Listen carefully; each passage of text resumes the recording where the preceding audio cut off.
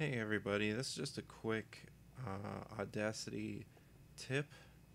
If you are a podcaster and you edit in Audacity, this will show you how to time shift tracks in a way that won't mess up your sync. So, for example, if somebody says something over someone or you want to separate something, in this case, I was talking and then my co-host laughed, and I want to separate that laugh from my speech because I didn't really pause for it. So Pretty good pick. here's what it sounds like. Yeah, she's blowing up. She's been blowing up ever since she graced the stage. She pretty much got it all, I guess.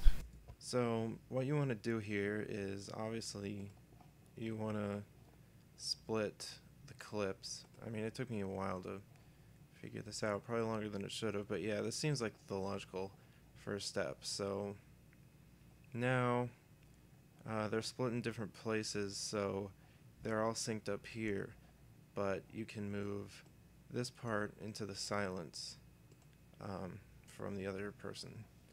So now that you have that done, you would just want to double click the part that you want to shift in the track where the clip boundary is the latest.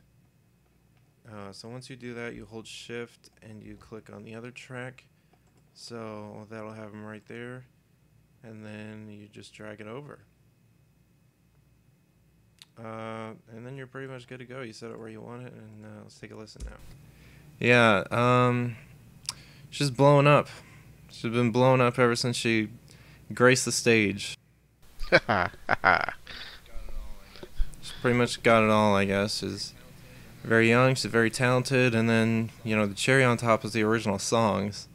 Okay, so that's a little out of sync there, so we can go back and adjust it, but as you can see, at this part, after the clips have both been moved the same amount, yeah, I think she will do very well. Yeah, she has a pretty big following out on Twitter. The clips are exactly where they were before, so this is a good little tactic if you run into that situation.